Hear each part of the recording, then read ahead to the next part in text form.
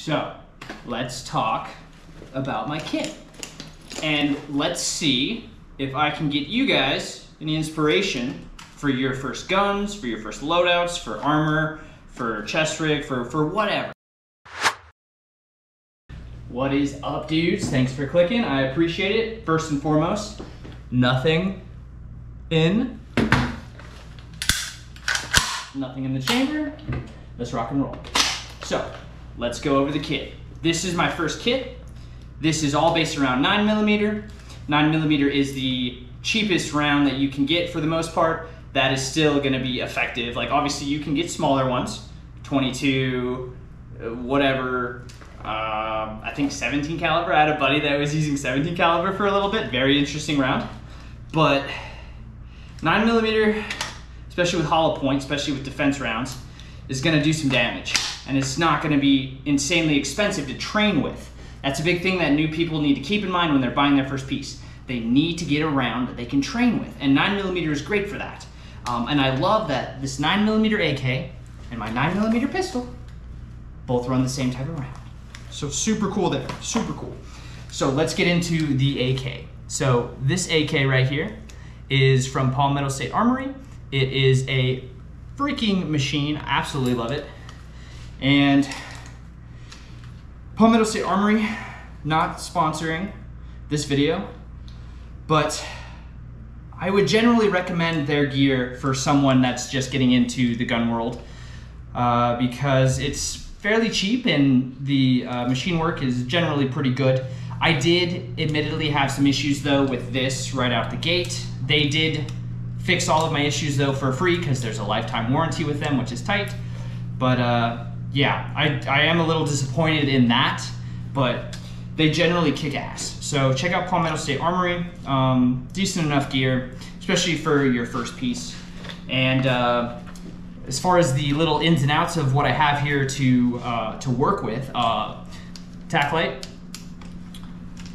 single point sling, detachable, and a very sweet red dot that you may have seen videos on before.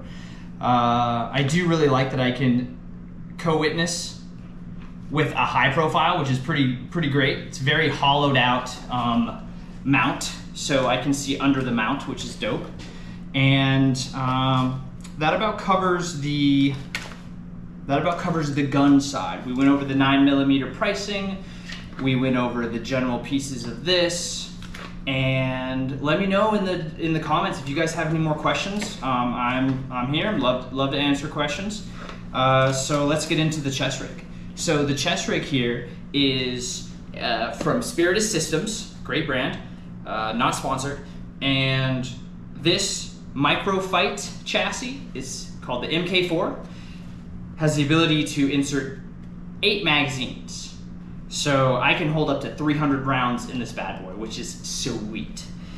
Below, attached to the microfight, I have a pouch where I have tourniquets, a knife. You can put stuff in here like surgical gloves, gummy bears, surgical scissors, and just anything that you think you're gonna need on your person in the moment when it's most important.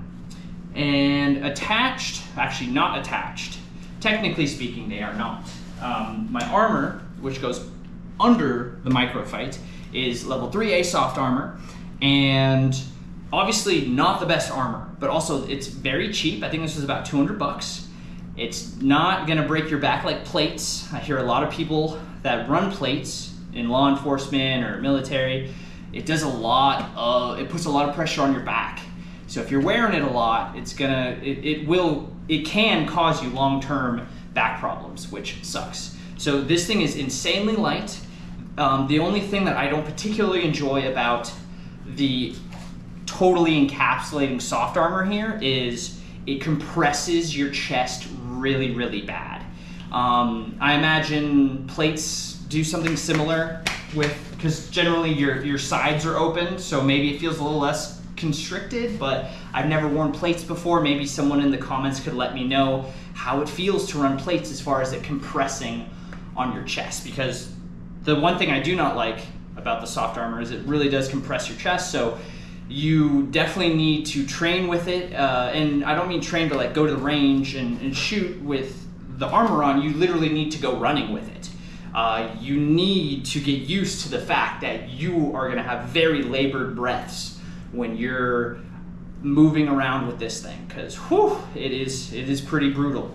And that about covers the general entirety of the kit. This pistol here, Smith & Wesson, very cool.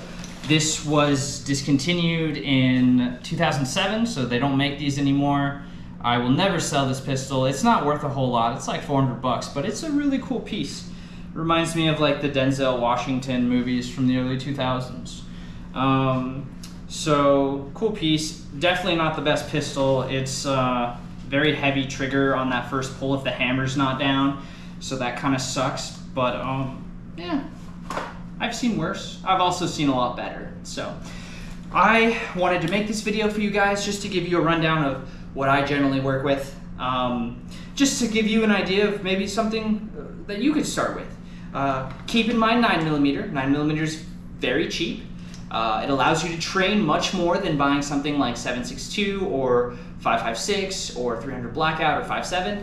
And actually 7.62 is going to be the next caliber that I work with when I get my next piece. 7.62 is actually surprising in the sense that it's fairly cheap. It's almost the same price as 9mm if you buy a full metal jacket. So it's very appealing to me in the sense that I like going to the range 4 times a month if I can help it, once a week. So having a caliber that I can train with consistently without totally just burning all my cash, super great, super great. So check out 9mm, check out Palmetto State Armory, check out their AKVs, and get locked and loaded, baby. Keep it legal, keep it safe. You'll have a good day. Sunhart out. Check the description for gear links.